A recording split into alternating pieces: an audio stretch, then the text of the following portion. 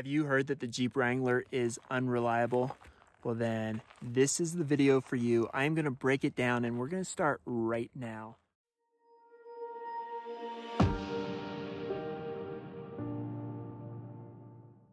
Hey, my name is Dewie Jones. I am a Colorado Jeeper. I'm also a new YouTuber. What I do is I film trail guides with stock vehicles so you can actually see what the trail is like. Okay, I know that's not why you're here. You're here about Jeep reliability. Let's discuss that.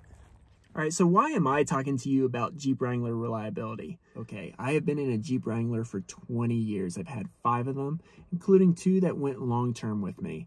I absolutely love these vehicles, but one of the biggest complaints I hear from anyone is that they are unreliable and you can't count on them. So I'm going to give you my experience. Now, this is just one person's experience, but I feel having multiple different model years through the years, including having both long-term experience with a TJ Wrangler as well as a JK Wrangler, I feel that I can be fair on this and I can give you some good info. So let's start with this 2012 Wrangler, which is rated as the most unreliable Jeep Wrangler made. All right, so according to carcomplaints.com or something like that, the 2012 Wrangler, this Wrangler, was rated as the most unreliable Jeep Wrangler ever made. Now, why did they say that? Well, this Jeep Wrangler is known to have some electrical issues, and the early 2012 motors had some quality control issues. Have I had a lot of issues with this Jeep? Well, let me discuss them. All right, so this one was built September 1st, 2011. I ordered it, and I have put every single mile on this thing except for maybe 1 or 2 transport miles. After that, I started wheeling it. I went wheeling right away on that new oil. So as I just said, this Jeep has been wheeled hard pretty much from the beginning. And the first issue I had with this Jeep was my rear locker wasn't fully working. It still would do the job. It was still driving, but it wasn't engaging for me. So I took it to the Jeep dealer. Jeep dealer looked at it, and they completely replaced it under warranty, knowing that it was most likely, whatever the issue was most likely due to me off-roading it. All right, so the next issue I encountered was quite a while later. I mean, this thing was rock solid despite the abuse that I gave it. But my rear driver's brake line broke. Jeep was still drivable, but my brakes started becoming mushy, not as good. Cheap issue, no issues since. All right, so my next issue was a check engine light that indicated my O2 sensor went bad. Not a big deal. I was able to drive on it for a long time, basically had maybe less fuel mileage, but didn't really do any damage. But I did have a professional fix that because there is a water membrane, and I just wanted to make sure that it was done right so that I can keep going through water whenever the time arises. So that was the next issue. All right, so the next thing that happened to this Jeep was there was a recall. There was a recall on the airbags. Not a big deal. Took it in, got it done, airbags were fixed. All right, so if you watched my Moab videos, you're gonna know what this next one is because you could hear it when I was wheeling. But yeah, it was my clutch. My clutch went bad about 120,000 miles. Yeah, and I mean, I've been driving a stick my whole life. All 20 years in Wranglers, every Wrangler has been a stick. This is the first one that went bad.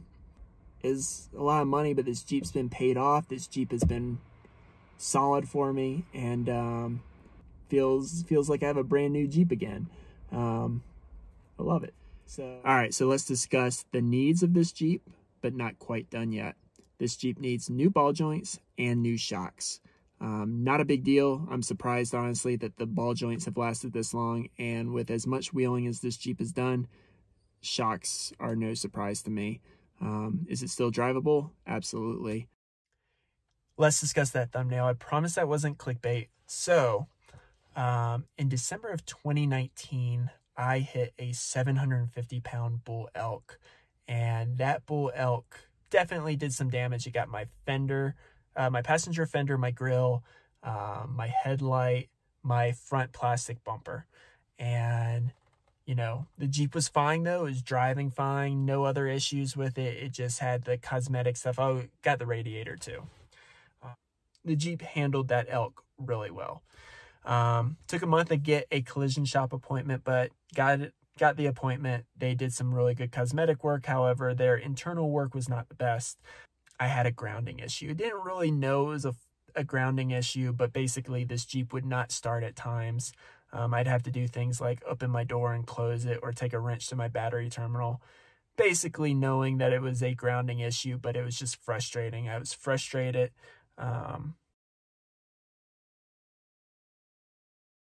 They got it sorted out. They fixed everything, and this Jeep has been perfect ever since then.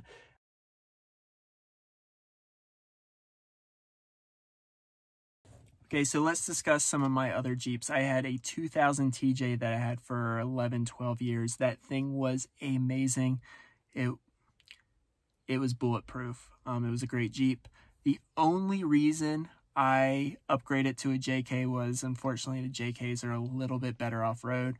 And since it was my daily driver, has a little bit better creature comforts. I know.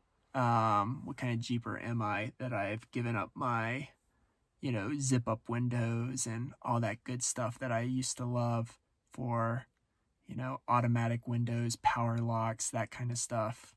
I don't know.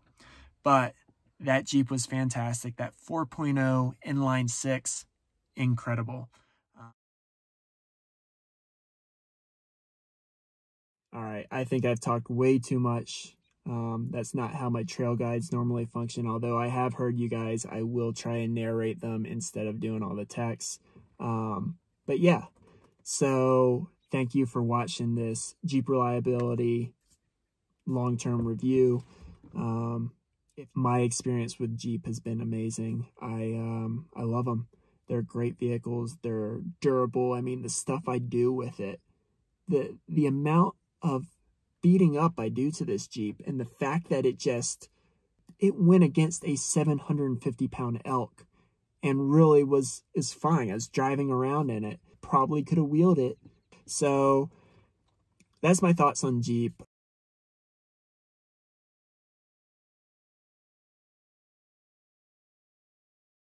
All right, I knew I had this problem before coming out to Moab, but ever since I've got my Jeep back from the collision shop and a safety bag recall, I sometimes have an intermittent problem where I just don't start.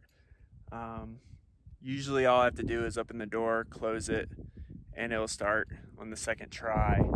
I have a new battery, so I know the battery's not an issue. I know it's nothing other than that. But it wouldn't start now for about 4 times.